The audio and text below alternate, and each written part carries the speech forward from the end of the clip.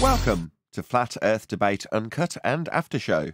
I'm your host Nathan Oakley, and if you are new to this channel, or you've not done so already, then be sure to subscribe, hit the bell notification icon and join button if you'd like to become a Nathan Oakley 1980 channel member and keep up to date with the Flat Earth Debate.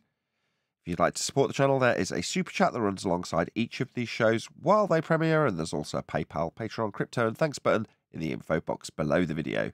Speaking of Patrons, I'm going to do a quick shout out to all of you who do support me on Patreon. So a massive shout out of thanks and appreciation to Moon Harvest, Amish Earther, Naughty Thumbnails, Mitch Kennedy, Original D-Rose, Rod, The Name's Burley, Twad Wazzle, Jason Hornsby, Christoph Fournier, Flat Earth Travolta, J Mals 24, Unimento, M, Iron 26, Endless, Flat Earth Sage, Goldie McKinnon, Retro Bill, More Books, Cannabear, Fibre Oats, Michael Kahn, John Kays, Patrick Gunnels, Banter, Melby Styles, Hairy Blade, Mobile Max 777, Rob W, Reese Pound, Del West Watson, Maria Nealands, Unbelievable Productions, Blue Ridge Ranger, Abraham Mohammed, Skeptic 936, Life is Short, Texas Mike, Tina Baker, David Wayne Foster, and Dank. So another massive thank you to all of you for supporting me on Patreon. Now I will hand over to whoever is in Discord and Google so you can enjoy their dulcet tones while I set up for today's member-only live stream. From this point to this point, right? So as the crow flies from this point to this point, and we see how long it took, that we'll know what speed we were doing. It was that kind of thing.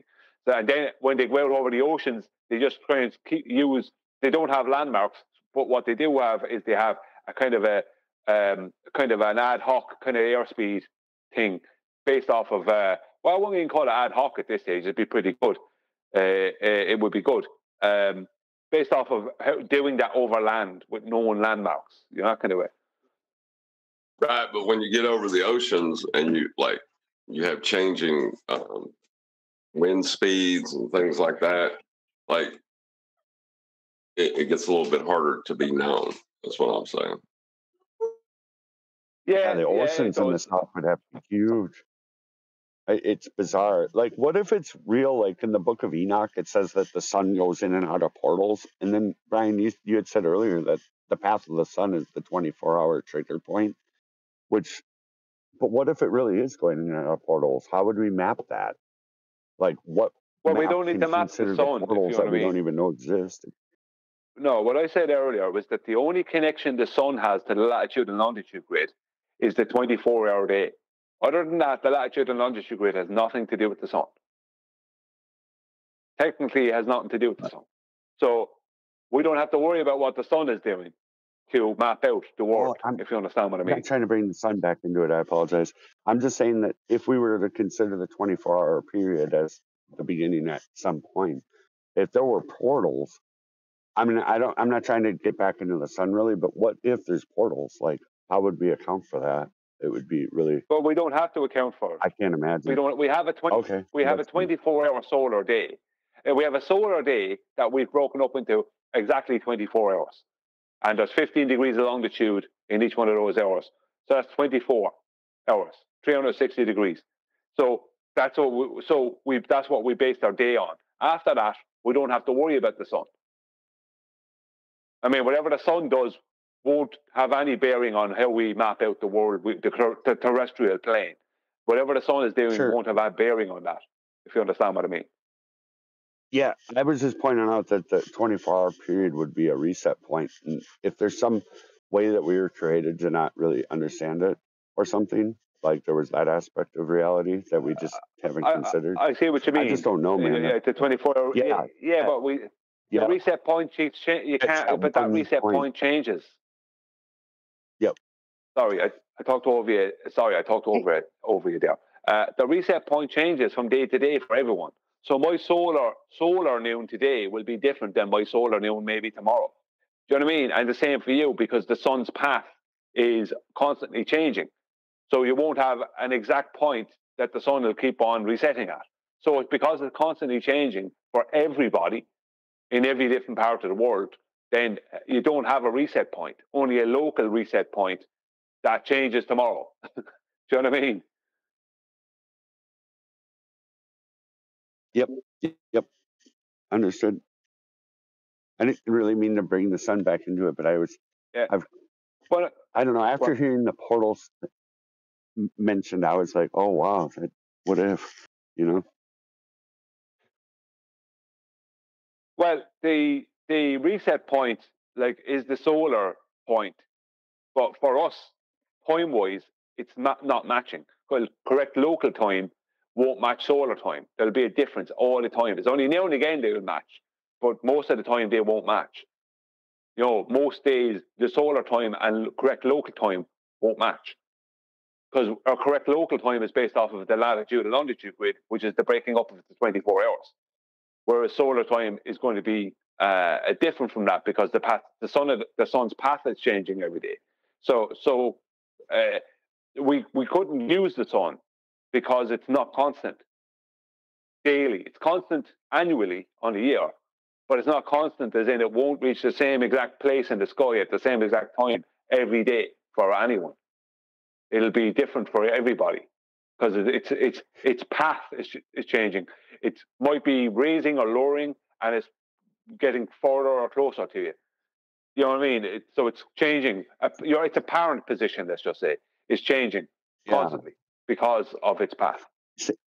Say, Brian, I was just going to say a memory.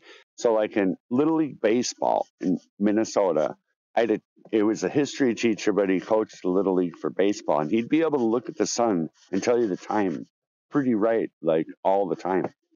We would remark on it. I never figured out, like, I didn't learn it as well as he knows it, but he could like make that angle to the sun and be able to tell us the time.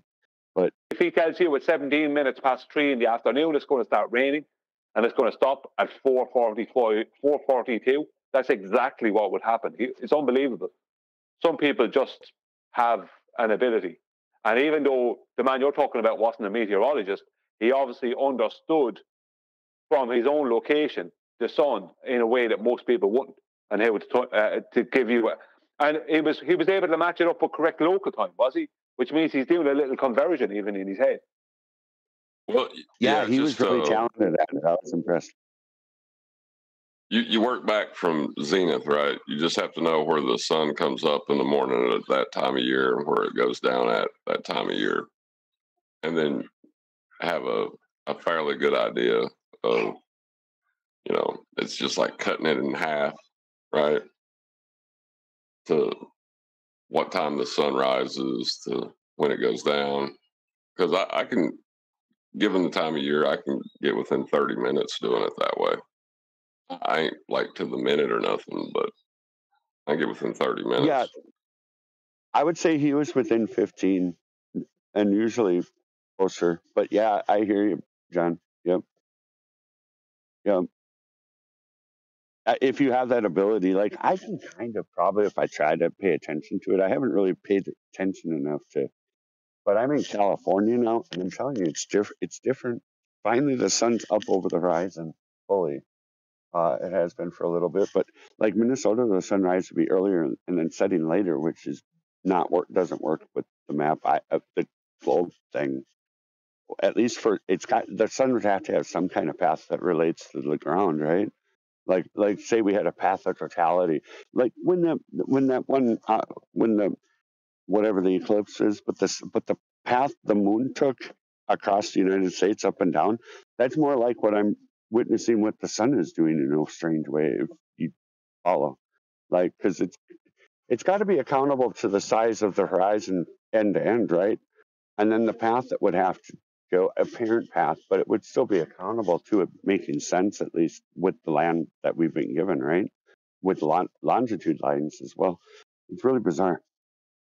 Like, if you guys remember that eclipse where the shadow of the moon like zigzagged up and down the United States, like that's kind of like, what if it's doing something like that? What we assume is the moon in this description.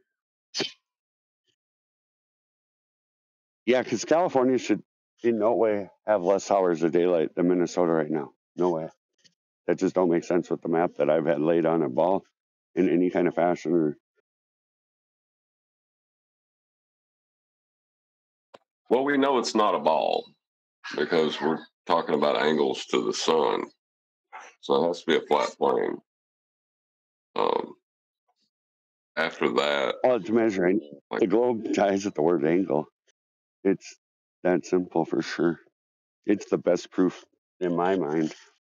Also, I don't know if you guys agree with this, but I would contend that the lights in the sky would be parallel with the water. That's what I believe. I think I know it. Geometrically, it'd have to be that way. I don't know. I don't know if the stars obey our concepts of geometry. Well, what I mean is, if they were lowering toward the horizon for anything other than distance from the observer, then how would we account for the angles measured? I mean, I know it's an apparent location, but it is a direct line of sight. I consider it. I'm looking at that star. I can point at it, and that's the direction I'm seeing it in, or whatever.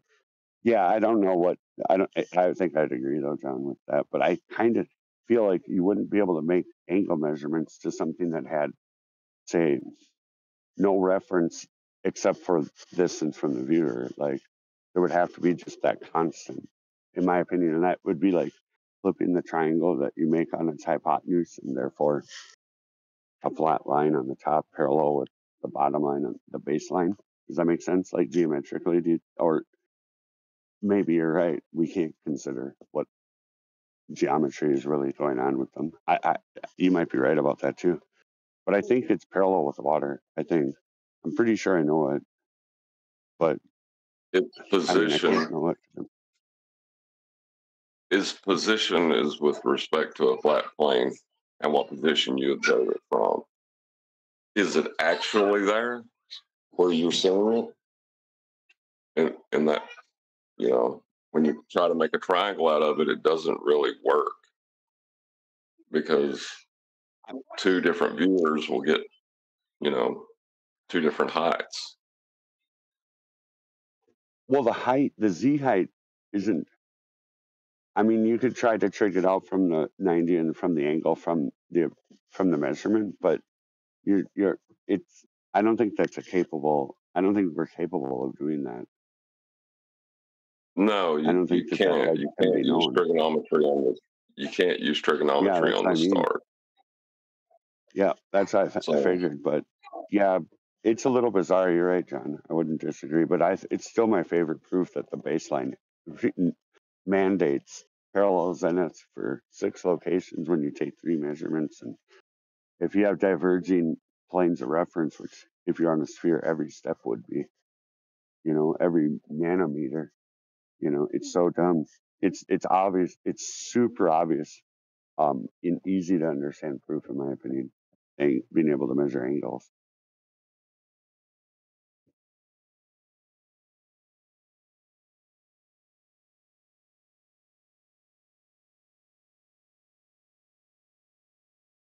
Indeedy.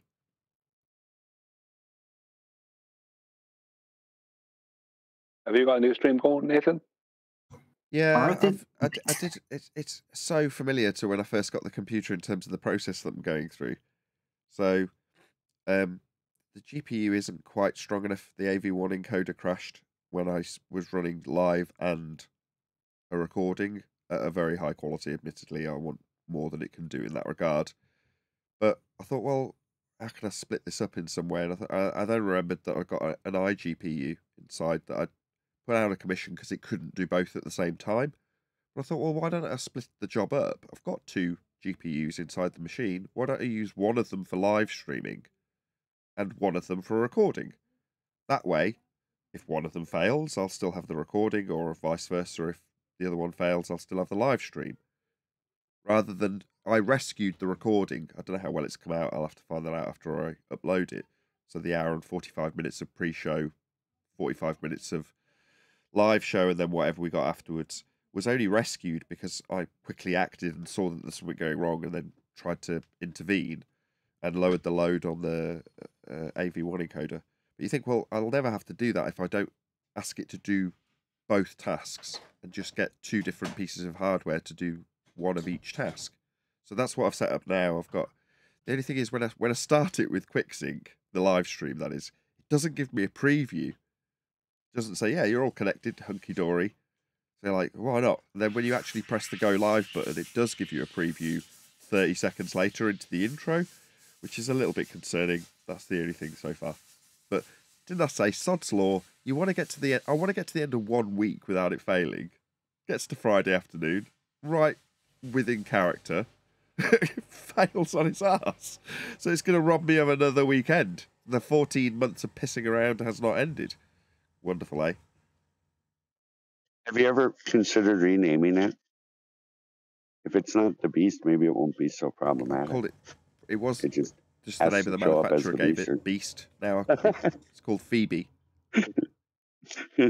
All right. Pet it once in a while. What about fans? Are you using any fans, Nathan? Yeah, 6 of them. Maybe you're having heat Yeah, issues. 6 of them. They're all running. Okay, all right. Never That is mind. not a problem. Heat isn't the problem anymore. Everything's running nice and cool. I think it's just a throwback from when I first got the computer. The graphics card wasn't a particularly good encoder because it was overheating. So I didn't want to use that. So I tried to use the onboard CPU's graphics card, whatever you want to call that, integrated CPU's graphics processor. But it couldn't live stream and record. That was my problem. Every time I tried to get it to do both, it fell over, which was a pain in the arse. Well, now I don't need it to do both. I can get the graphics card to just do the recording and get the CPU's graphics processor to just do live streaming. And then it's only at the moment, it's running at 57% capacity, which is probably why it used to fall over. In other words, it's just over 50% to just live stream. In other words, if you want it to live stream and record, it's more than 100%. Therefore, it would fall over. But doing 50, what's it at now? 47, 50, 51% of its overall capabilities, just live streaming, I think that should be a good time for everybody, hopefully. Yeah, I hope so too. Sorry, it's been such a mess for you. Unless it fails. Hey, I'm just curious. In which case it won't be. Hey, I'm just curious how you would feel about trying to learn that 3D modeling software. I don't think it'd be a whole lot, and it would probably give you a lot of good visual aids. What do you think of that, Nathan? I can get you a source for free software if you want. It's just not my skill set. Sorry. Okay, it would take a little bit of time to learn.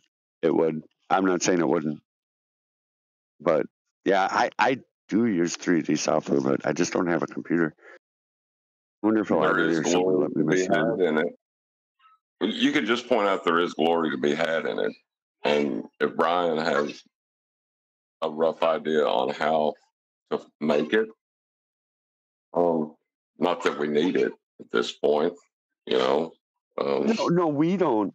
Any new person or anybody like on the fence about the geometry and maybe would like benefit by say a blackboard per se, and especially if you turn it into a sphere and start turning it around and putting things on it and then pointing out you have this a compound angle at every point on this measurement. There's no way it can be resolved. It's geometrically just totally, but it would be easy for some people, a visual aid for like people's wives or whatever, fans' wives or whoever, man. Some people really benefit by seeing a thing rather than having it explained. You know what I mean? And it's not that there aren't a few memes that are on the screen, but I think a lot could be added to how you I would really like to actually make it and just send it to you guys. I should try and find a computer that I can use or something. Anyway, yeah, I think it would be helpful, and we don't need it, us, the only thought is for somebody that a visual aid would really, somebody who maybe isn't, that quick or whatever, maybe, I don't really know. People learn different. Some people learn better by hearing about it. Some people learn better by, doing a thing with supervision or with visual aids or, these sort of things. Like when you're trying to train people for safety for working for a company, they're going to present you at the TV and a video and have you go through whatever points they want you to know and then test you on what it had to say. Sometimes some visual things like with math, maybe. Because anybody arguing about a flat baseline and angle measurements is definitely, if they're arguing against that, there's something wrong with them. It's going to take just like you guys were saying about McToon earlier. Go ahead. It's going to take them a year to get this argument. I mean, it just does. It takes people a while to cotton on. We have to say it hundreds of times before people start repeating it. How long's the Black Swan been out? 3 years? People are just starting to really get their teeth into it and use it, and you hear people independently of us using it to great effect. Well, Jaron, for an example, right? He rattled it off to Brenda and put her in a place quick sharp, didn't he? Almost 4 years already, Nathan. Right. It's nuts, isn't it?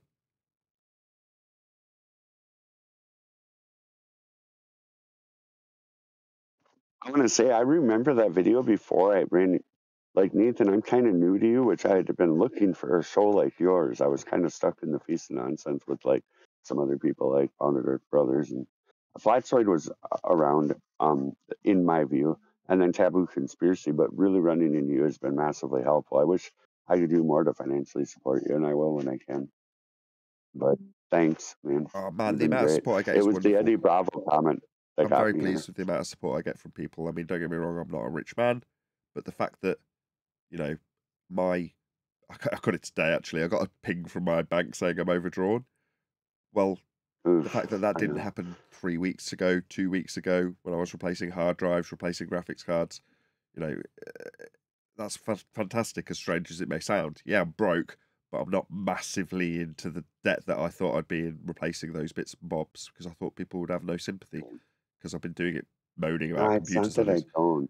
But I did. I got it I'm just stuck sussed. without a job. I'm very pleased. Yep. Yeah.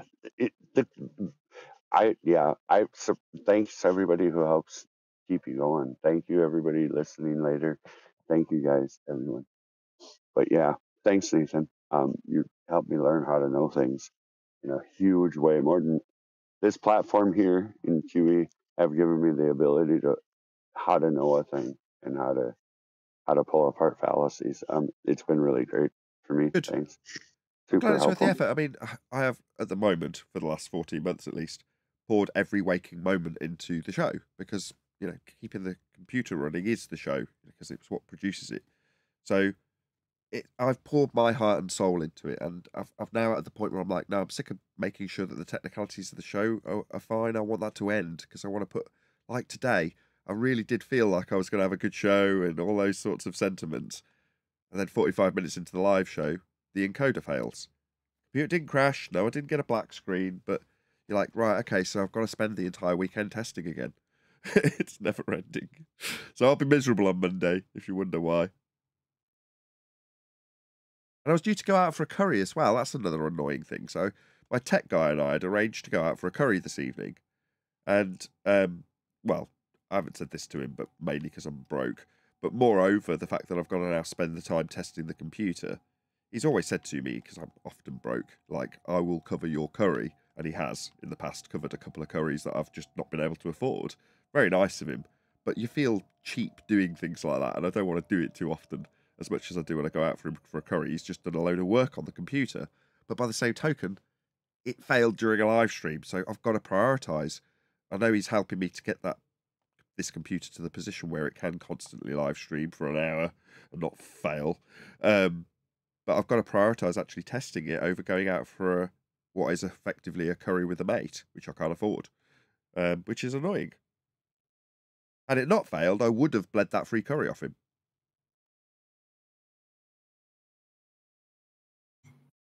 Free curry? Well, what I mean by free, like a previous lifetime. No, what I mean by free curry is whenever I say no, I won't come out for a curry. Oh, why not? Well, because I'm poor as all hell, like you are, Win. Right? You know how you've been for the last 2 weeks. I only reached that point today. Got no money anymore. You know when the last time I actually ate out?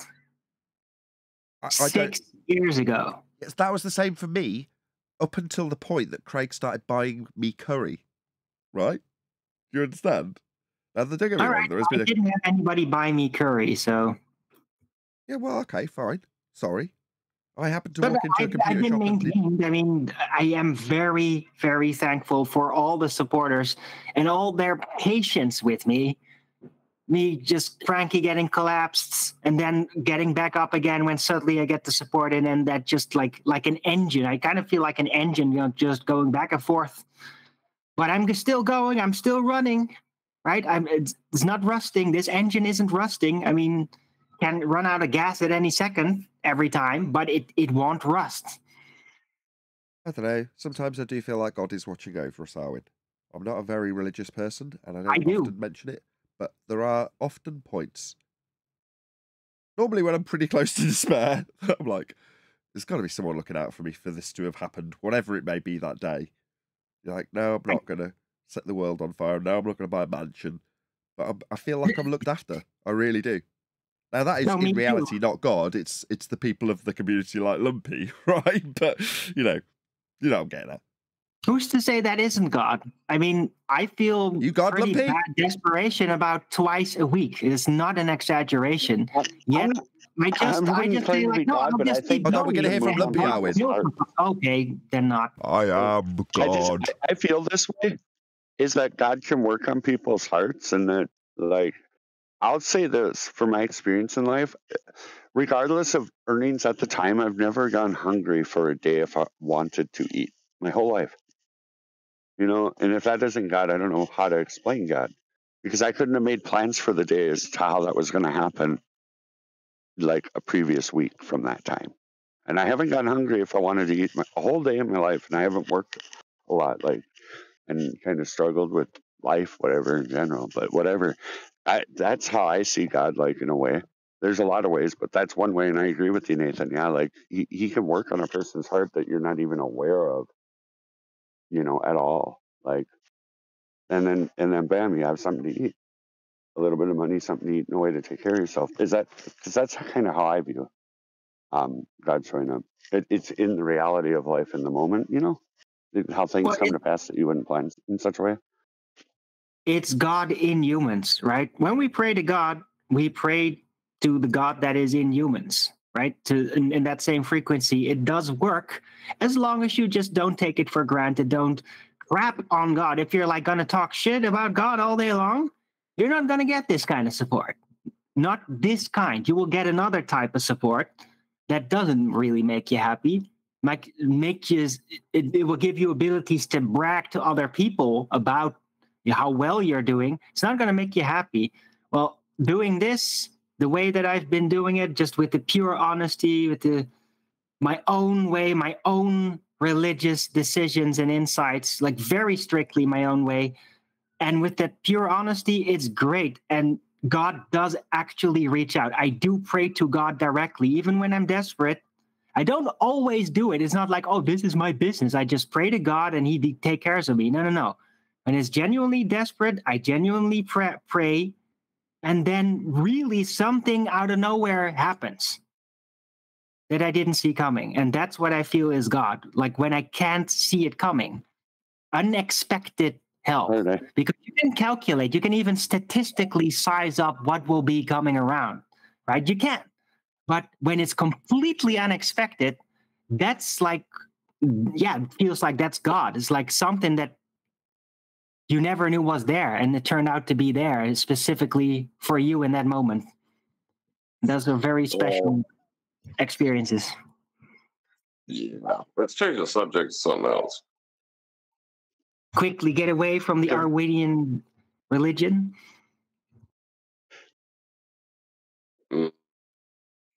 Just something else.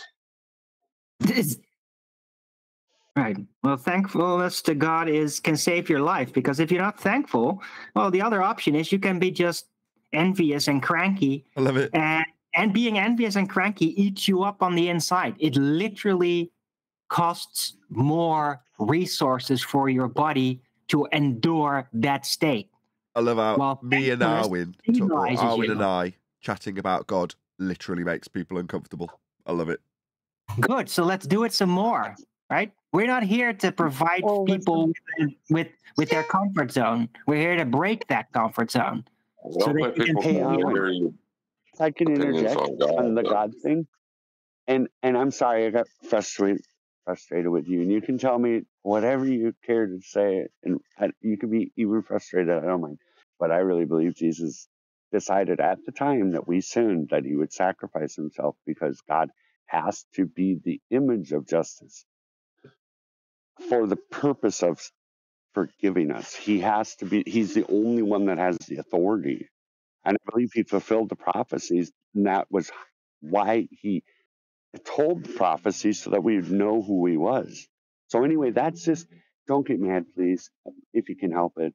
I'm not trying to be a jerk on any level. But the hell testimonies I've been hearing, some of them seem honest and they seem really bad. Like this is grace of God time right now, and a time to connect with him. That a separation from God won't allow a voice to him. So I'm just saying that. But you can do it however you want in life. It's a concern because I think you're good. I think you're saved.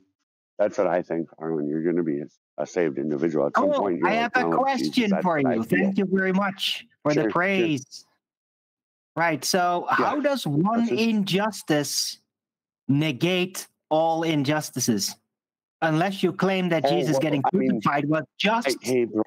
Now, this sort of thing is almost supernatural. You stop talking over each other. Nobody can hear anything that's being said because you're just talking straight through each other. Oh, I'm sorry. I want to answer the question. He asked that question, and I'm going to say my ability to conceive of it accurately, because I have sin in my life and because I'm not God, is on a level I can't really give an answer to that. I'm just saying that, like, I see it as the need for justice. Like, the world has a lot of suffering, and everything's going to die. It's like, even if you're a vegetarian, what are you going to save the cows forever? No. Heck, that being in a farm is their best life, right? But anyway, okay, so justice. Okay, that's all so what about the crucifixion has any kind of meaning that would carry justice? Let's get the punishment for sin. Making Satan a murderer at that point as well, because Jesus didn't have sin. And he needed to be a perfect sacrifice. This is a lot of side talk. Yeah. Sorry, I'm just trying to help you, Arlen. I don't need help. I want an answer to the question. Sure. Yes. Go ahead. That's what I mean. The representation we were given in the Old Testament about how things needed to be perfect. It was that, Arlen. However, I don't abide by everything. Can I just stop you for a second? I really am sorry. We are live to members now. Don't get me wrong. Okay. I still treat this like Flat Earth debate when live. So as much as I've tolerated you to don't get that phraseology wrong. Can we change the subject? John tried. Now I'm trying. Why? Because it's not flat Earth. I finally want to talk. No, because it's Flat Earth debate. We are live, and we're not talking about Flat Earth. We're talking about Christianity, specifically about the crucifixion. Oh, so anytime you ever want. As long as I knew it would disappoint into this. Can we please talk about something else?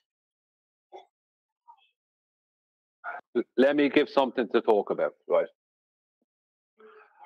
I'm going to say something, and it might be unpopular, but I'm just speaking the truth from what I see. The black swan. We all understand why, when the opposition say refraction, it kills them, right? But unfortunately, when QE first brought that out, the problem with it is it's too clever, right? Now, it's simplistic if you understand it. But what's happening is most of the flat earthers out there were duped into hearing that the answer to it was refraction. And they end up having a refraction arguments with the ballers, not understanding that what the ballers are claiming is not refraction. And they're getting baited and switched, right? So when you, Nathan, says to QE, but we have much clearer photographs, right? Where we don't have this bendy cranes, right? And QE he did say refraction, and QE says, I want them to say refraction, right? That is the killing of them. But it's actually so clever, right, that most people miss the point. And because most people are missing the point, a lot of people are missing the point. I agree. And they've been missing the point for 4 years. I agree. And yeah, totally agree. Right. That's not illogical, though. I mean, it is literally the flipping inside out of reality when you do that, refraction and everything that it implies, right? So, of course, people out there are not going to be able to follow it. Not everybody. Well, it's simple though, because if your line of sight to the horizon is a tangent, that is how you calculate the sphere. You say refraction, you don't have a tangent anymore. You What have is a hard about that? mathematical tangent, just not optical. You Yes, don't I have understand any that, John. tangent. Yeah, there is no optical or mathematical. You, by saying refraction, you are throwing tangency out the window. Why can't people understand that? I know it's like it's stupid from their opposition side, but then on our own side we have naive people who just go, "Oh well, refraction explains it," and that's the end of that. So consequently, it becomes on the opposite side they don't realize, well, you can't have a tangent to a refracted position, and on our own side then people don't realize that what they're claiming not only is not refraction, but it destroys their model to claim it. It's actually that little complication has convoluted it. Yeah, I mean, how many times with an idea? How many times when you're dealing with them on an angle, how do you get an angle from a curved baseline, and they want to invoke a tangent to a sphere to get an angle to a sphere, right? Like they can't even do that anymore when they start talking about, oh, well, if you take your eye level and you draw a line of sight from your eye to the horizon, what about a tangent? You know, like, yeah, you got rid of that. It doesn't exist. You threw it out the window with the black swan.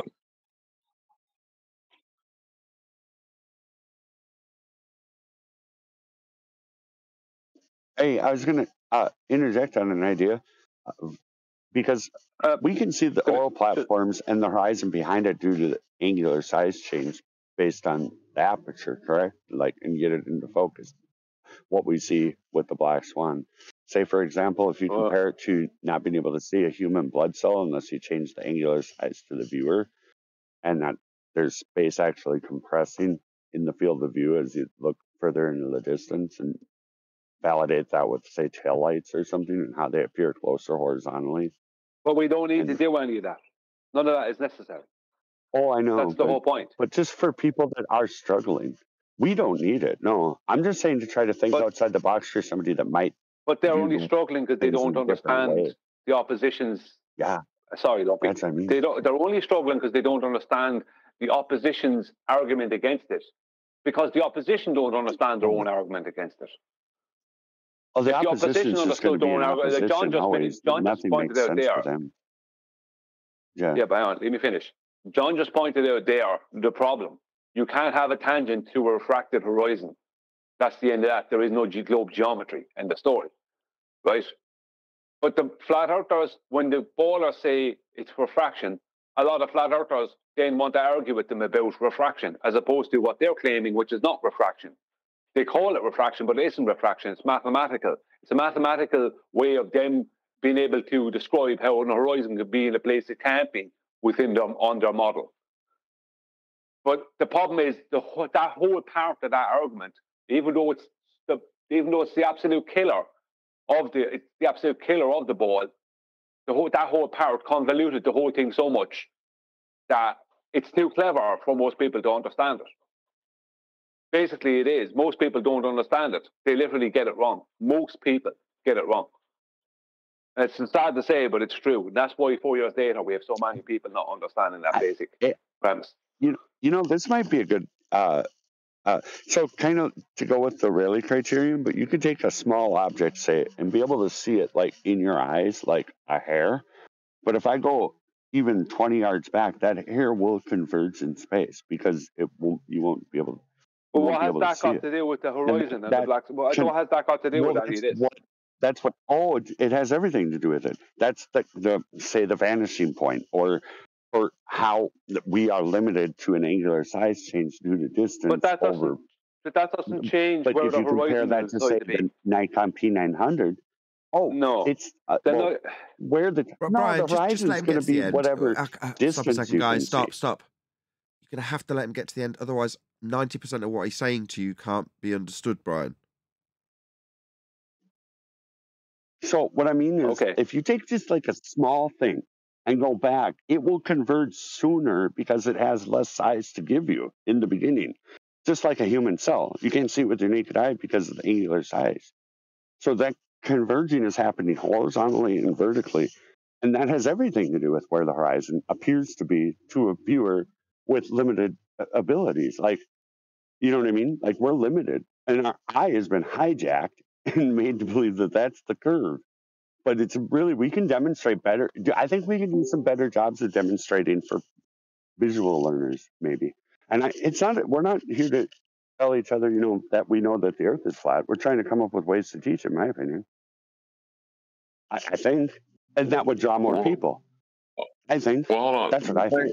But Brian's point, though, is why are you explaining the debunking of their claim?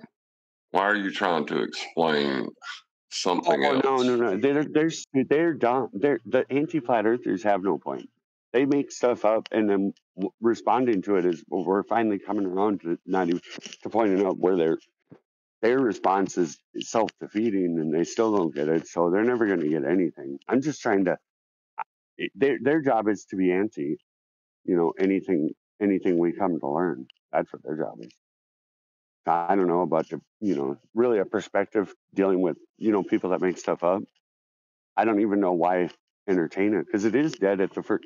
When you like the Arwinian paradox, it really helped me be able to wrap my head around why that is a self-defeating argument. But leaving it there and not even bringing it up because it's not even real. That's my opinion. Yeah, but you're making a kind of a separate point to the point I brought up, though, Lumpy. Because I'm talking about why flat earthers are not getting it. Oh, I can't know why people and globe don't get earthers, things. but flat earthers. I'm talking about why their flat earthers aren't getting it. It's because they're being hoodwinked. I think there's liars people promoting themselves as a flat earther who are not, because they're trying to make flat earth look dumb, so they'll do dumb stuff along the way. It's not always that. That's what I think. It's not always that. No, there's a lot of flat earthers out there who actually think that refraction explains it, because they don't understand the argument. The refraction and the things within the argument, they don't understand it. They don't understand that there has nothing to do with refraction. This is the thing. It's that little nuance they don't get. A lot of people just don't get it. Not everyone, obviously. There's obviously people who do get it, but they're in the minority. And that's why it's taken 4 years and people are still not. There's people out there on the flat earth side who are still arguing with globers about refraction when it comes to the black swan, when it has nothing to do with refraction. But the globers are calling refraction. Not only does their claim destroy their own geometry, but they're not even claiming refraction. They're claiming something that's based on their geometry that they can't measure because they've just thrown it away. Because they're showing that the black swan proves it's not there. And they admit it's not there. So consequently, it's all a big jumble. But the point is that the whole thing would have been easier to understand if, I think, if there was a clearer photograph used as the example, and those the photographs were there. But QE chose this one, and the problem is that the argument is too clever. Well, it's too cut and dry. It's too clever. Brian, and people aren't getting it. Brian, the BMLB video is still up. You can clip it whenever you want, or just take a screenshot. And that should still be there. It's too late now, Lumpy. Yeah, but it's too late. It's 4 years later. Well, it's kind of too late in a way because, but if you can validate that it will clear up, that it would be maybe worth, I don't know. Why would we appeal to people photographs. I could take a photograph myself claim of the horizon. Okay. Yeah, but it's too late now. It's too late now. It's 4 years later. That's the point. It's almost 4 years later. Happening.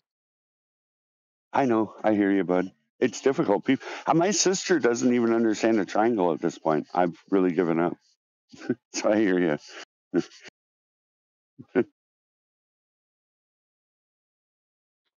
QB's argument, Black Swan argument, is epic. It's perfect. It's so perfect, though, people don't get it. Because it has nuances in there that you would have to understand certain things to understand as little nuances. And unfortunately, we have a huge amount of people out there who don't understand them.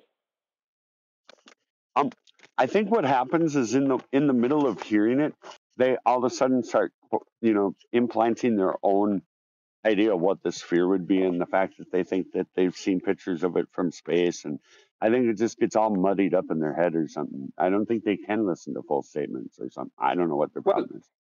But refraction isn't even the thing at all. It's just made up stuff and appealing to it. It's sad that anybody doesn't get it. I don't know how to help people understand. I can explain something 10 times, 100 times, and if they don't understand it, I don't know what to do about that. But different methods of teaching, people learn better with different types. But our problem here in the United States, generally speaking, now Nathan has spoken on being given a logic-based education. We have comprehension. They tell us what to think. There is no introduction of any basic logic class until you go to like a 4-year school, probably here in the United States. So we're kind of hampered in the respect that we learn a different way, and we just aren't offered these tools at all. And some people can't incorporate them without some instruction or something, probably, like to be able to make use of it. That's what I suspect. But then again, what do I know about what somebody else is thinking? I can't do it. Anyway, thanks, Brian. Thanks, guys. Love the show.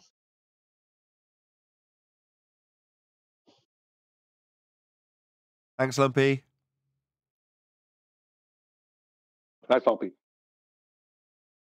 But yeah, the way that our educational system works over here is you have different levels within each grade, right? You have your grades, but what's the point of teaching everyone logic and reason when some people are ever going to have to do is push a button?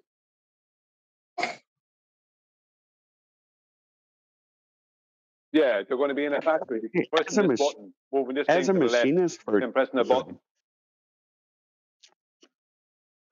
I have to be able, like, if I'm making a model, for example, there's a lot of things I got to go through that would be basically logical as far as where I want to start my planar references and stuff.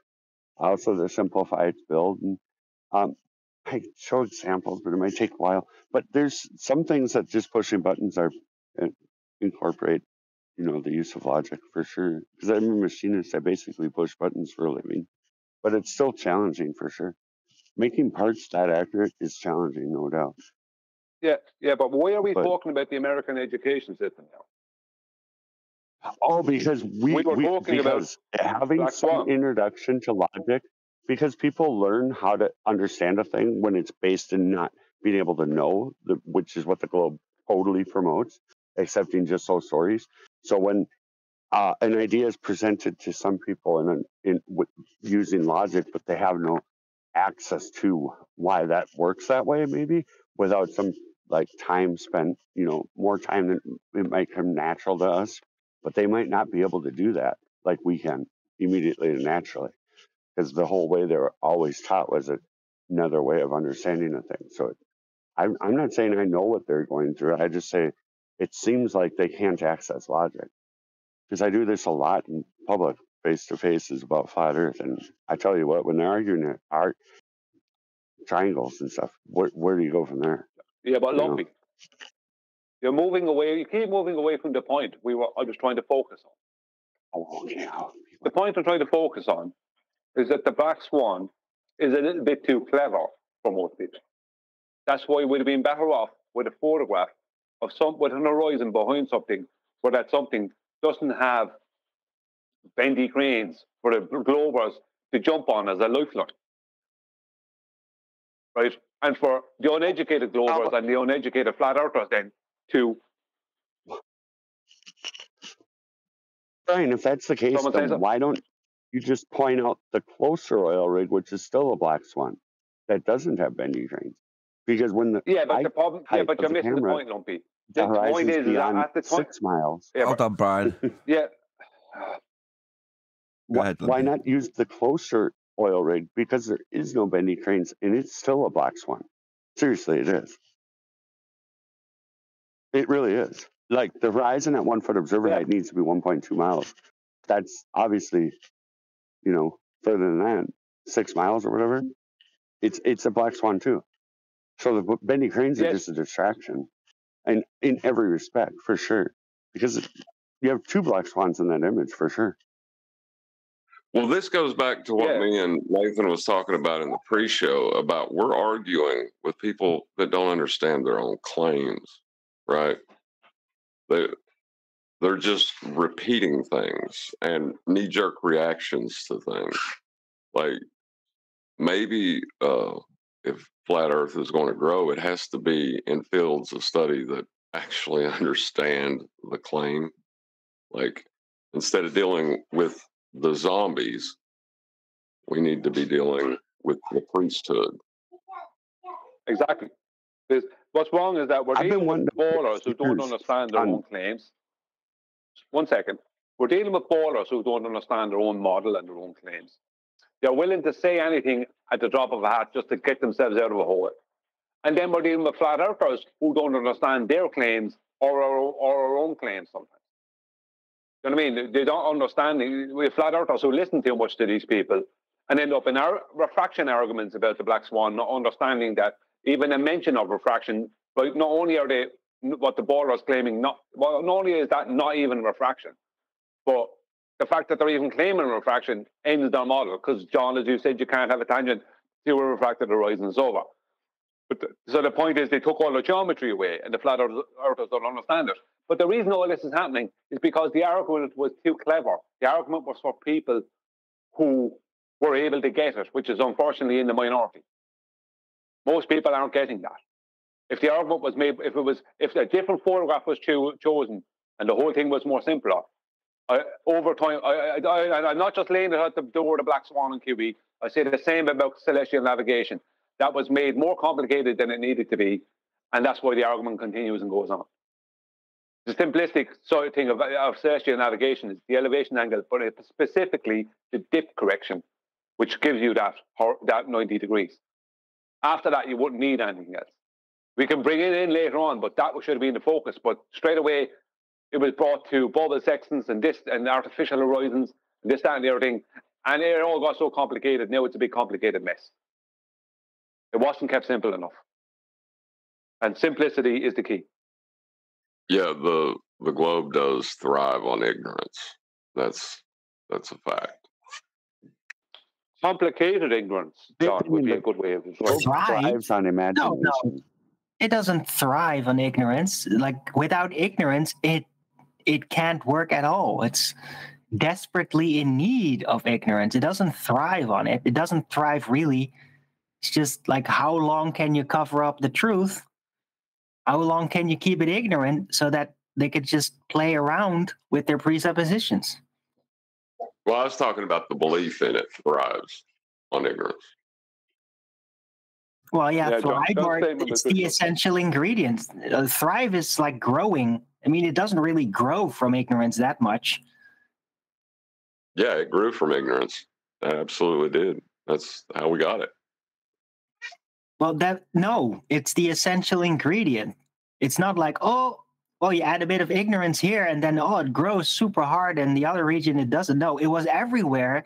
That's what allowed it to become such a world belief. If there wasn't any, it couldn't have existed at all. It didn't really thrive. It can't survive without it, is my point.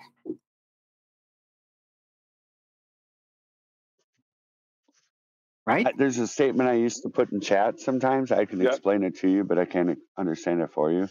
I want that as a t-shirt, I think. But yeah, I don't know why people don't get it. It don't make sense. I can't really be in their frame of reference because it's well done to me on so many levels. But yeah, I don't know. I can't figure out why people don't get it, except for if they're lying. Like Mattoon, I really think he's a liar. I really do at this point. But people like that. Well, Mattoon is a lawyer, but he's just a little bit more clever than the average bowler. Right? He's a lawyer though, but he's not that. But he's a bit more clever than the average bowler, but yet he still makes massive mistakes himself. But because he's a bit smarter than the rest of them, they go along with him. If you understand what I mean. I'm not saying he's a smart guy or super intelligent, but I'm just saying that he's smart enough to fool them. He's not even that super smart. He is relatively, he's okay, but he's especially like socially, he's just very dynamic. He's much more naturally likable, I think. I understand the angle you're taking on it, a kind of a dynamic, a social dynamic angle, but right, it just makes him more functional at it. Well, him himself, I would say, is just like Ruhif, a bit smarter than the average bowler, but that doesn't make them geniuses. You understand what I mean? Yeah, but Ruhif is a whole different case because Ruhif doesn't have that likability, the social dynamic. He's just really on that sharp edge of anti-flat earthism, and he's like really full of himself. It's very different. Like Ruhif couldn't get that kind of credit. He does, but who cares? That's not the point. He does? The point is that they're smart enough to create an argument that the rest of the bozos will go along with. Even if the argument from our standpoint is nonsense. It's still good enough, like with Rumpus. Rumpus came up with the refraction for the Black Swan, right? And they all went along with it. All of them. Now, that is their model anyway, as it turns out, that was their model all along. That was their model all along. But the point is that it's a rubbish argument. It destroys them. But yeah, but you get it with nothing, you know? And it's not like, oh, that's a good solution. No, they were all like, we need to go somewhere. It doesn't have to actually work as long as it seems to work at the time being. That's how they always do things, because they can't find solutions to our rebuttals. They can only find distractions that work well enough on them to keep them preoccupied with their newly tapped ignorance to let our arguments that completely destroy everything just slip by. That's how they do it. They're all very desperate in the moment. Right? Somebody else could have said something else that wasn't refraction and equally pointless. If it would have like preoccupied them sufficiently, they would have gone with that. Well, Chocolate nails it when he says, quick, say something, because that's what they do. Quick, yeah, exactly. Say something. Exactly. That's what they do. They need to say something. They just say something, and then they all get behind that something that was said. So it's a united front behind an argument that's a heap of rubbish. It's a united front with the Black Swan when they claim refraction. They have this united front behind an argument that destroys their own model. But they just collectively ignore or deny that. You know what I mean? So, as John said earlier, and I've been on this train for a long time now, you're wasting your time dealing with these people. You need to be dealing with the high priesthood, not people who don't even understand their own claims. Let me do a QE on that. What model? They don't even have a model. They never have a model. They just think they do.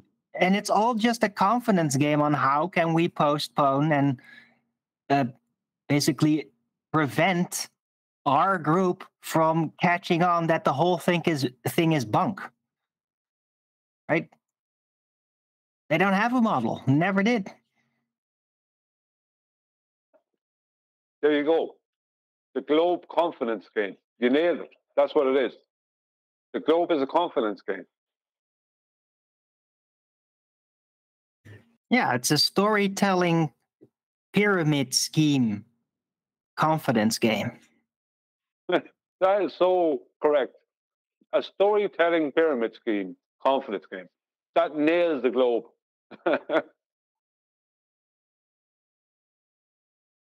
Makes a good title, too.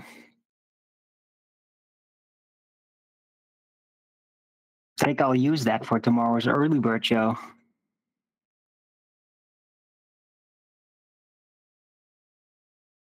You know, it's really fanciful too, the Globe. In respect, like if you were to play people's arguments about, say, from the Globe side in regard to, say, Coriolis, and just play it back to them and ask them to explain what they meant, Like, because you hear like the ramblings of just imagination going on often with some trigger keywords, involved. It's bizarre because it's like they do the wiki thing and they say that they need to insert word here or there, but it doesn't comport to what the claim is even. So it's always whimsical ramblings. That's why you get 100 different definitions for say ether or whatever. It's the same whimsical rambling that the globe is in the way I see it now. You guys concur with that? It's what I hear the anti-flat earthers, they're not already scripted ones, but say if some of their audience or something, that they come debate somebody, they just seem to whimsically ramble about any claim of reality they have. It's like fanciful, sort of just convoluted, unable to even recognize their own contradictions and stuff. It's like storytelling, like Armin was just saying. It's bizarre. You're going to need a flat plane for that globe that you're trying to describe. Exactly.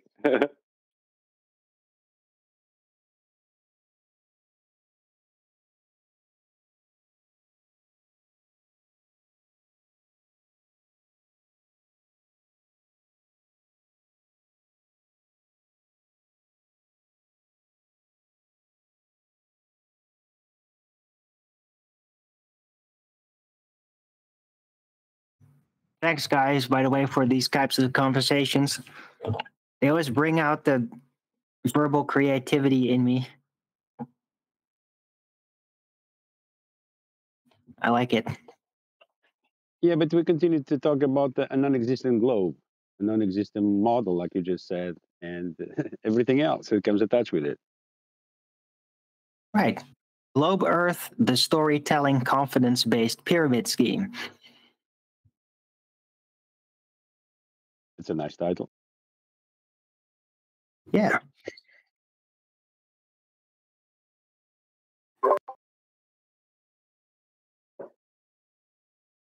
Talk about them. A lot of them.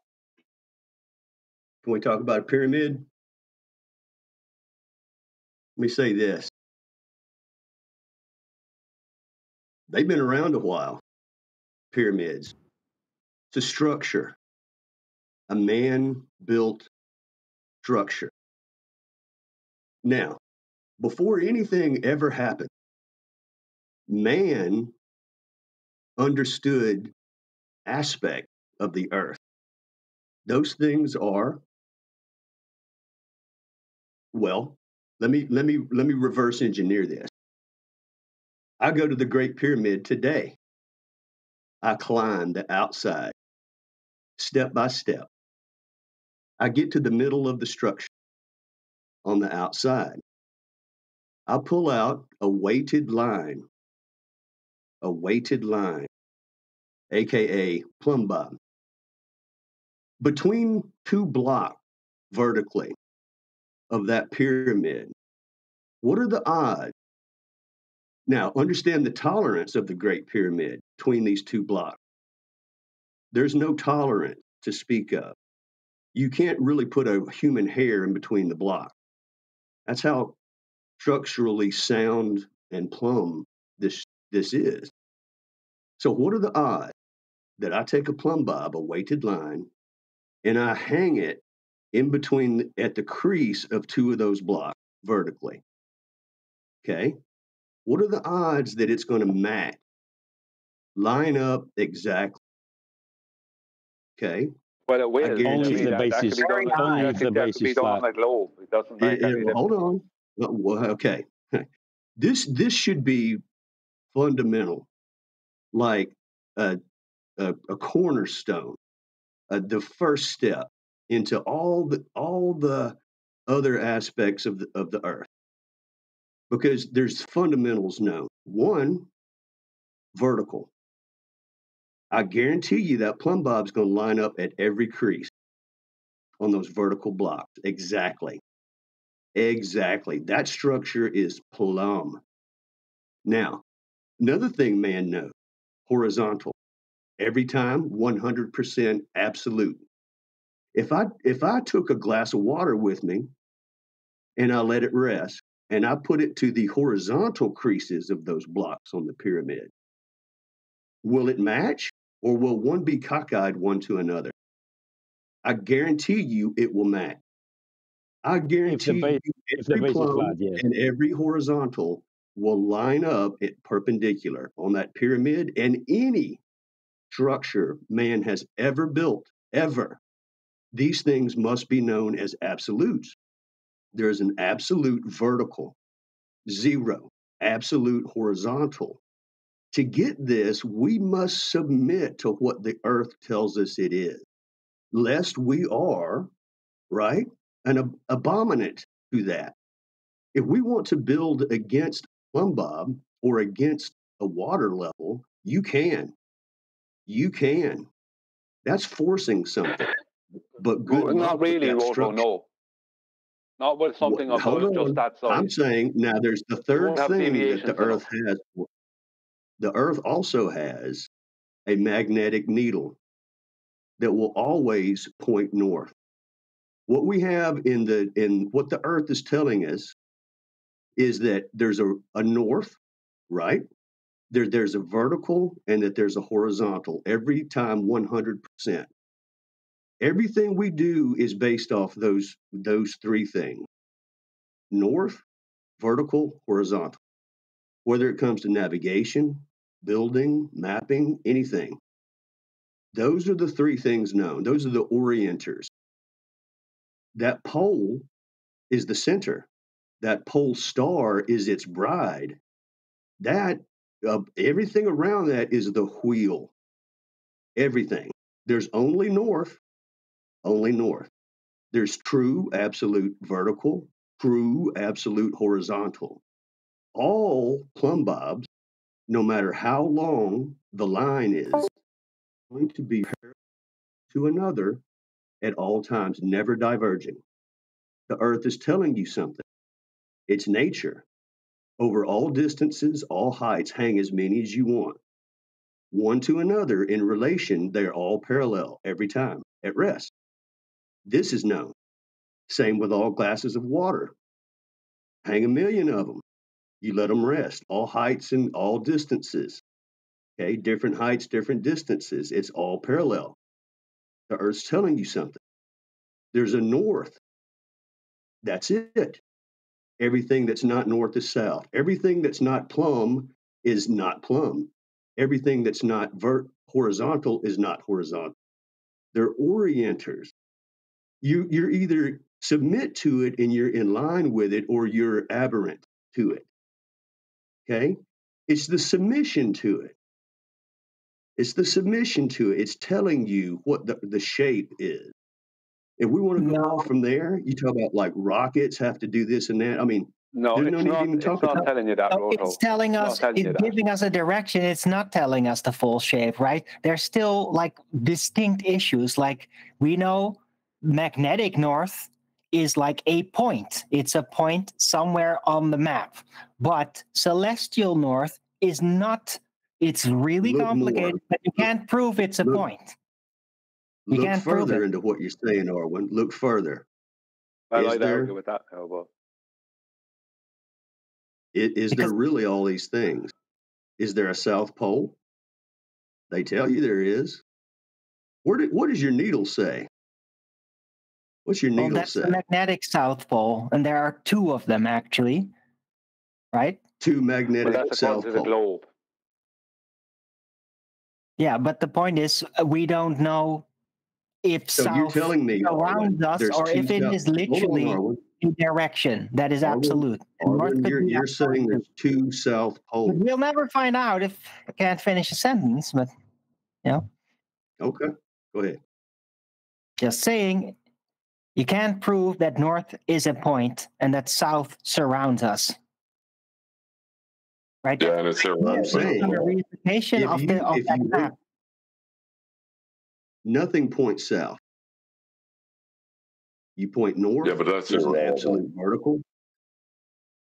I'm telling you, it's telling you the shape because they're Roto, parallel. No, it isn't. No, it's not. Well, Roto. if it's a globe, You- they have to diverge. There has to be a No. divergence in the plumb. On the bigger Why? scale, Based yes. on what? On the On the bigger scale. reification of these celestial bodies being all in a unified position like an object. Plumb bob, I'm saying, Divergent. have to On the diverge. big scale. Well, you're saying if it's a globe, plumb bobs have to diverge, which is vertical, depending upon horizontal, which requires a flat Earth. No. Like, Hold on, Yeah. John. Yeah, hold on, John. Another thing. Each are standalone. They don't require the other.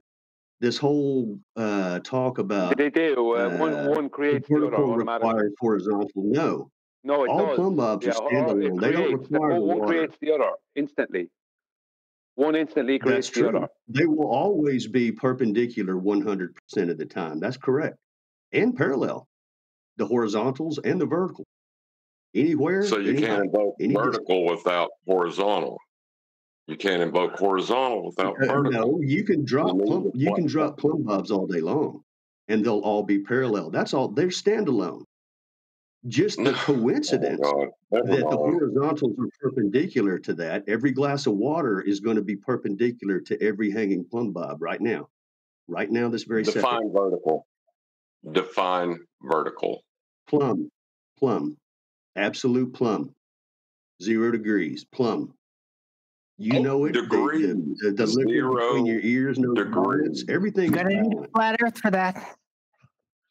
You are Right. going to need a flat 0 Earth degrees. for that. That's right. 0 But you don't. It doesn't require. It doesn't So require the the only water. way you can God damn it. The only Plumbs way are you can standalone. define vertical is the Earth is flat. Like, why do you have to That's even right. have divergent? What are you talking about? Divergent vertical? That's right. What? That's right. Let's go. That's right. You're on it right now. That's right. Keep going. That's it. Yeah, Keep but what going. you were stating earlier Hey, about the pyramid Rebecca. wasn't going to prove it. Rolo, that's the point. The point What are is the- what you were stating earlier what are about the plumb bobs? pyramid wasn't going to prove the point. It's too small. The scale is too small. All verticals are parallel. It's not what you know, it's what you can Yeah, prove the in that verticals situation. are parallel. And That's there's what we are. and there's 100% absolute vertical, meaning straight up and conversely straight down. Every plumb is that. Every plumb is an absolute vertical. This is known before any structures like pyramids, before any navigation. That ship that they built used a plumb bob and a water level, like a glass of water, spirit level. Okay, before that ship was built to go out navigating, this was known. Okay, I mean, these are the fundamental and north. Okay, now we see the stars very helpful to guide us in parallel zeniths over the land masses. Parallel is what we know. I mean, straight up verticals was known. Straight horizontals were known, and due north is known before any of this stuff starts happening. Right? And the fact that every one of them is parallel, there is no divergency. What is the earth telling you? If it's a sphere, they must absolutely diverge. There must absolutely be a formula to the divergency. And they say there is. Never to be seen, never to be observed, never to be witnessed. In fact, the only thing ever witnessed is absolute parallel verticals and horizontals every single time. Never been seen otherwise, ever. Well, So architecture Earth's wouldn't work telling you without that. vertical and horizontal and north is my grand point here. And other side point, vertical and horizontal are standalone. Coincidentally, yes, they are absolute perpendicular every time, but each are standalone. They don't require the other, just to say. That's wrong. You said it in your definition of vertical, 0 degrees. It doesn't require horizontal to be vertical. When you drop a weighted line, it's telling you a vertical. That doesn't require you to And hold you up a define horizontal. vertical as 0 degrees. And you define vertical as 0 degrees, correct? Vertical, you don't create it, you discover it with the weighted line. The weighted 0 line degrees, tells you correct? what vertical. Why don't you just say yes or no? What's the problem? Is it 0 degrees or Yes or not? no to Vertical. yeah. All 360 around it. When you walk around that weighted line, there's no rake to it. There's no angle. It's telling you how to build. And if you go against that, you can, 0 degrees. but you're gonna be crooked. You're not gonna be plumb. That weighted line, when you walk around at 360, there's no variation. Straight up and down. But the argument Vertical. is scale, Roto. The argument is scale. That's the problem. Where that's the thing. You can claim water levels create a horizontal all day long, and even though we know they do, it can be argued that horizontal is only an apparent horizontal from your local position. It's the scale Well, it can that be needs to argued that. change. It can be argued that, Brian, but here's the deal. They'll never see it otherwise. And until they can say, That's why they call it local. we Yeah, know they diverge. Well, they can't prove it either, can they? And in local, Yeah, but I can prove it to be absolute vertical, absolute parallel one to another, absolute horizontal and parallel one to another, and yeah, and perpendicular they can say they vertical have to horizontal, all locally for miles. Miles and miles, I can prove that. Yes. Miles and miles. Yeah, but miles and miles is not enough. Miles and miles is not enough. And when you say you can't prove it, well, you can't really prove it over miles and miles because you're not proving it over miles and miles. Just a few miles. Did you need a much bigger area. That's why. Hang on. That's why. Right. I focus so much on the celestial navigation dip correction because that requires the water at the horizon in the distance to be horizontal with the water underneath your boat.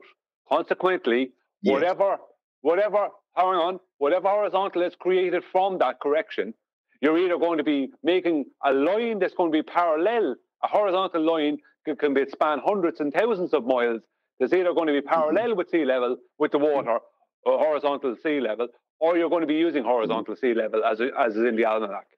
That's the point. So if you want to prove that, as in prove it within an argument, that proves it. Aeroplanes, how they fly, prove it. You won't prove it with water levels.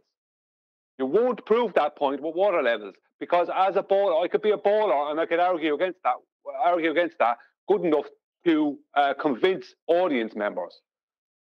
Mm-hmm. It's funny. Water levels. Because what it really comes down to is that on a sphere, you never get 0 degrees. You have to have a flat plane with this 0 you're talking about, or 90 or 180. That's only possible on a flat plane. Why would you need to argue past the point? If you let them have divergent verticals on a... Yeah, but that's not the point. The point is what they're going to say. We're not talking about what we know. Sorry, one second. John, what they do is what they say when they put that on the sphere. Roto, one moment. I want to reply to John. We're not talking about what we know, John. We're talking about what we can prove. We know that verticals don't diverge. I know that a vertical is impossible on a globe because horizontal is impossible because it has no reference point. I understand that. You can make 50,000 tangent planes and they'll all be different degrees to each other. But what is that degree or pitch taken from? Horizontal. So which one of them is horizontal? They'll just keep on claiming every tangent is a horizontal. Yeah, every tangent would be at a different degree of pitch to another tangent. It's complete nonsense. But the point is, it's the proving. It's not what we know. It's the proving to people. That's the difference. Brian and John.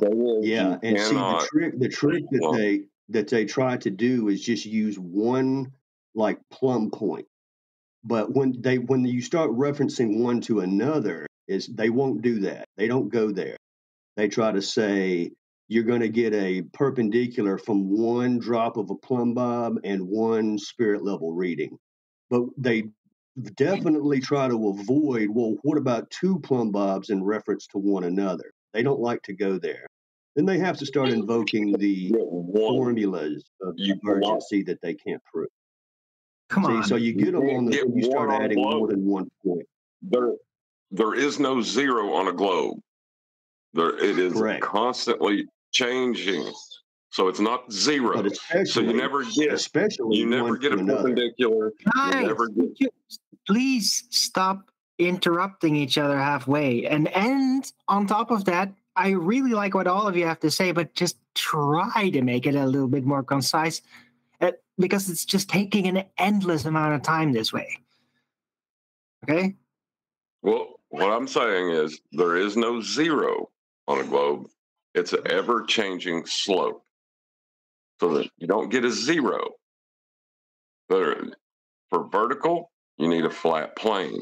For horizontal, you need a flat plane. Well, now, this would be interesting. On a sphere, first of all, if there were any kind of indication of one plumb measurement, it must necessarily point to the exact center of the sphere. And especially when you start invoking one plumb measurement to another, you will get the divergency, but either they're pointing to the exact center, or even their divergency formula is chaotic. In which case, what's the point of even using the tool? What's the point? So what they're going to run into is inconsistency when you start dropping more than one plumb over another. But all this is fallacy, because it's not even this is going into the what is not. The what is, and I'll say this about Brian saying about proving, you're not going to prove it with certainty. It's about a reasonable man with sensibility and the listener. You put forth the information on the table, and people are going to disseminate it as they will. And I understand it can be confusing enough, and understanding is kind of unfolded to the individual. And a lot of times it's hard to convey, just like Arwen's trying to say, we're talking over each other. Those little things can interfere, those little nuances. And sometimes it's good to And have not like these keeping it presentations, concise. because Arwen, can you stop talking through him? It's taking forever. Shut up, Nathan. Yeah. Well, this show Why is are you good because getting of the them vertical on a presentations, and it's sphere? kind of Why are you No, getting but them seriously, horizontal? just let him get to the end of it. Go ahead, Roto. Sorry, John. Sorry, Arwen. well, I was just going to throw out a little compliment on the show, because some of the presentations, it's kind of, I think people pick up on information like Lumpy was saying, he learns here. But the presentations and stuff is kind of a monologue, and you're not talking to another person. It's just, here's your info and do with it what you will. And it's good for a listener because it doesn't get tied up in arguments and things like that. You can just assimilate the information as you will. So, I mean, a lot of these kind of concepts like parallel plumb bobs, we can only, and north and things like this, I mean, we can only put the information out there. And we're all trying to kind of muddle through certain things. It's really coming along, I will say. In just a few short years, things are really getting into more of a singularity, as it should. It seems like more of a true knowledge is surfacing, getting into the maps. This was a tangled mess just a couple years ago with the anti-flat earthers and whatnot, trolls coming in talking about flat earth maps. And it really has, some of this has gotten to extremes and silly points, but it's really coming back into focus now. I think any average listener that comes in here can understand more about a sextant, the kind of the celestial navigation aspect, the aspects of elevation angles, sea level. I mean, how many people in their daily lives think about something like sea level and what it means? So they come here, and it's kind of like shining a light on some very fundamentals, and I think that's kind of refreshing, because there's a lot of kind of this Discord style, these channels. I mean, if I'm kind of new to some of these channels, but just listening to a few of them, it's a mess. It's an argument pit, and unsavory, but truth, a little more subtle. I know there's some head bumping, whatnot. I get that around here, but nevertheless, it's on a good, smooth topic. Today, some good topics with the maps and stuff. Okay, let me get back to this. When you give them vertical on a sphere, you went one step past. There is no vertical on a sphere. There is no horizontal on a sphere.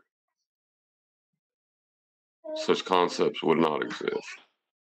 Yeah, I have to agree. I mean, don't get me wrong, I totally agree. That's true. But I'm talking about from an argument point of view.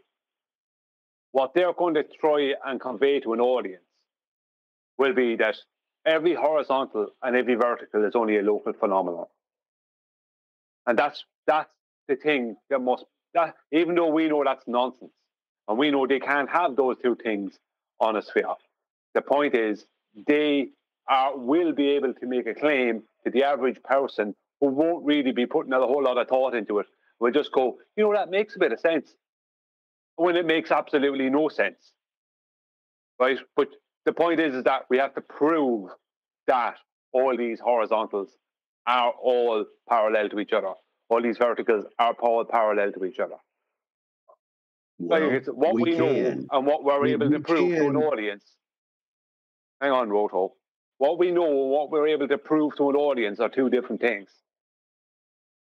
That's my point. It's true.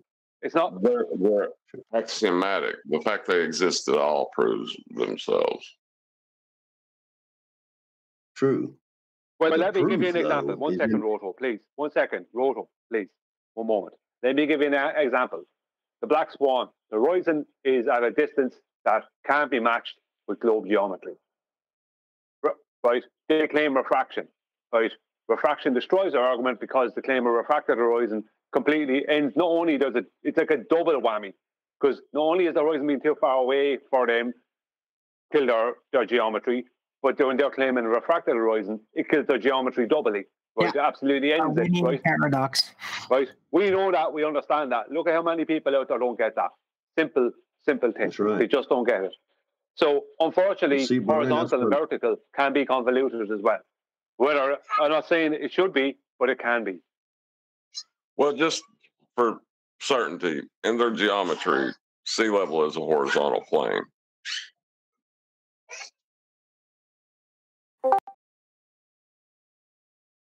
See, you always keep it so simple. Sorry. Go ahead, Owen. I was just side commentary. You go. What? Mine also. But to Brian's point about proof, I don't think we need to hit a home run on proof. Just like the black swan, a sensible man can say, well, what are we seeing with those rigs? Well, it's right in front of you. You're seeing a direct line of sight. Okay, that makes sense. Others would say, no, what you're seeing is not really there. It's displaced. Where it actually is over the hill. But because you see it in your direct line of sight, this trickery is happening. Now, a sensible man can take both of those. And either it makes more sense to a sensible man that, wait a minute, what I'm seeing when I zoom in is right in front of me. Or there's trickery to my eye. And we see this kind of thing over and over. Every time you zoom in, it's right there. Every time? Yeah. Every time you zoom in and it's right there. So the aperture of the eye widens and you see further. A zoom. So, is it right in front of you or not? Where's the rig? Yeah, but that's not. So, that's not to do with the horizon. That's not all everything for the horizon. You guys don't need proof. It's just you're sensible men. You're sensible men, and because this contrary man is never going to stop. It's never ever. It's infinite. These jokers that are going to come in and talk about refraction and stupid, silly stuff. Illusions. It's all has to be illusions. And when you start seeing the pattern, when they say that, that's the end of their geometry. When they say it's refracted, that means there is no globe geometry. That's the point everyone is missing. Supposed to, you're latching onto it and arguing about it or thinking about it or talk about it. There's nothing to think or talk about. When they say refraction, that's the end of their geometry. They don't have a geometry to base the refraction they're claiming on. It's nonsense. There is none. They don't have a geometry. But most people are they might What happened argue to the about whether or looming not it's argument? refraction.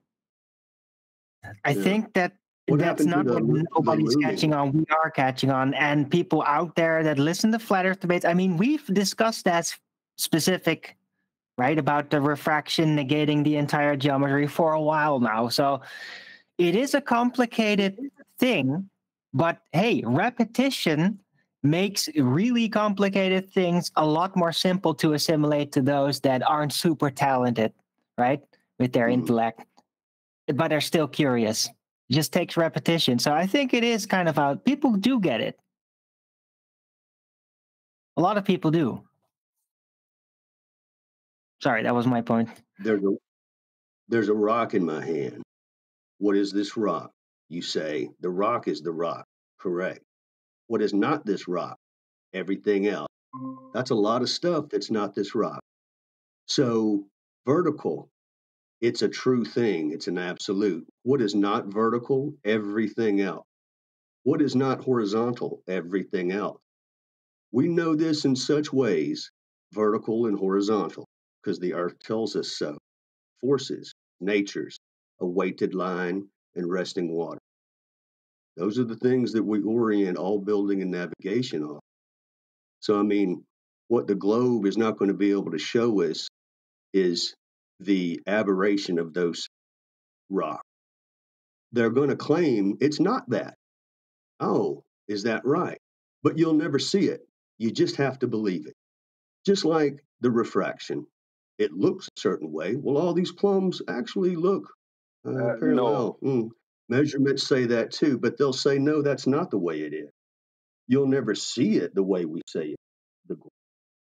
But you just have to believe it. And once you start getting those plot points put together and sewn together like a quilt, that every single claim that they make has some sort of, you'll never see it though, thing to it, you know? But you're just going to have to believe it. Becomes more farcical when they say, back it up and say it's science. How do you even get a You're going science out of this if you're not even off the observing it track to there begin now, with? Roto. Yeah, You're he's bringing up several points. You're bringing up 50 points at the same time. Just keep it simple. When it comes to the black swan, when they say refraction, that's the end of that. They've killed their own model. It's over. They've killed their own geometry. True. They're showing they don't have any geometry. That's the end of it. Yeah, we tunnel You don't argue about whether or not rails. it is refraction. As soon as they claim that, it's over. Yeah. I've never had to go past that point. No. Just support I'm trying to support you, Brian. Your argument. Yeah, but you're not. There's no one trying to support me in the middle of what I'm saying. I know. I'm sorry. It's just I'm trying to continue the metaphors a bit. And the thing about it, Brian, is you're right. It's over right there. But what you'll find, there's more. And it's like a quilt of things just like that. Things just like that. You'll see how massive it is, widespread. It's over argument right there on that one point. You're right. I do see how massive it. I do see it. I know. See, this is my point. The water level does create a horizontal plane of reference. I have no doubt about that. But proving it over a big distance is the tricky part.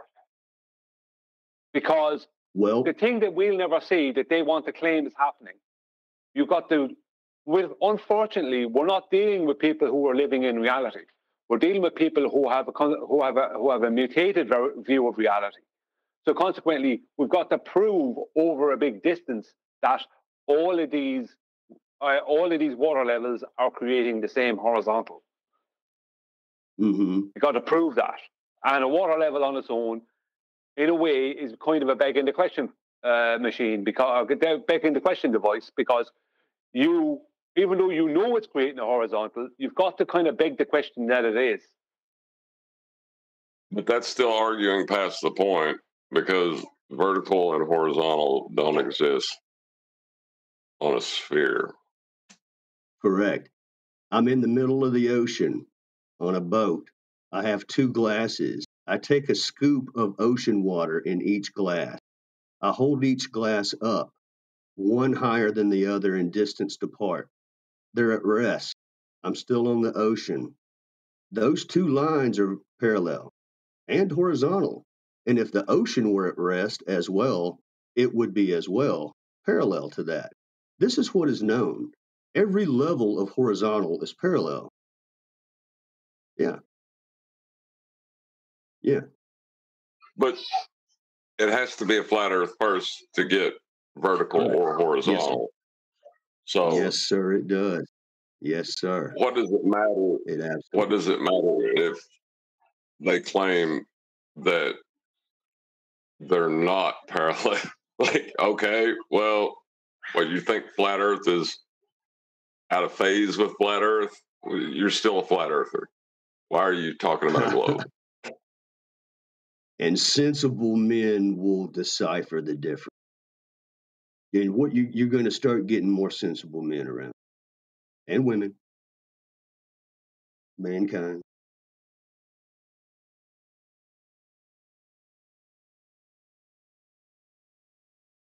This is now live streamed under stress with various different games running for about an hour and a half without issue.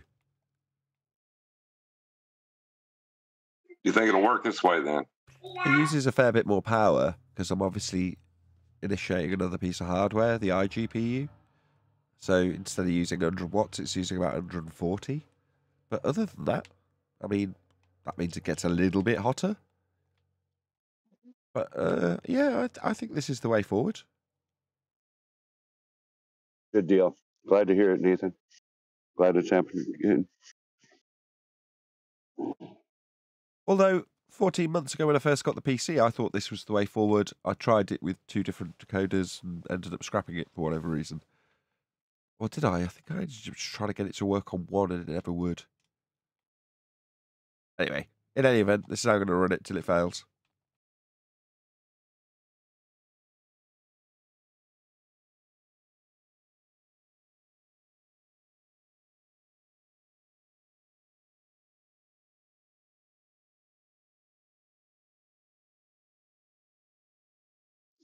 Has anybody ever tried really stressing the fact that first oil platform in the Black Swan image, the closer one, is still a Black Swan?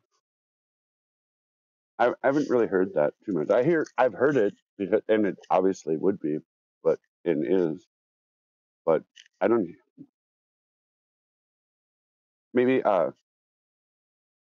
point that out sometime when discussing it,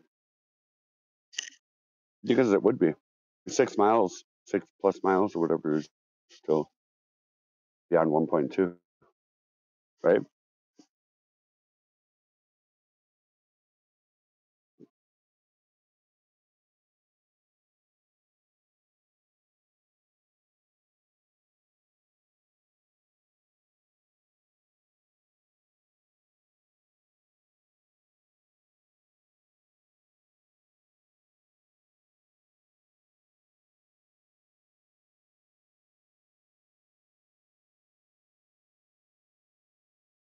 Is this going to be the sensible moment to round out the show for you guys? Is that the conclusion of all of our conversations? And it seems to be. Yes, Thanks, Nathan. everyone. We're all done chatting here. We're all pooped out. Oh, well, Yeah. that's such a shame. Pretty flat. Indeedy. Right, okay. Well, I'll round out on that note. So with that, I'm going to say a huge, massive, enormous thank you to all of you who tuned in live as a member. And, of course, if you're watching after the fact, all of you liked, commented, shared, subscribed, joined as a member, and all that good stuff. Of course, another massive thank you to today's Discord and G+ panels for making this members-only live stream possible. I've been Nathan Oakley, and I will see you all in the next video.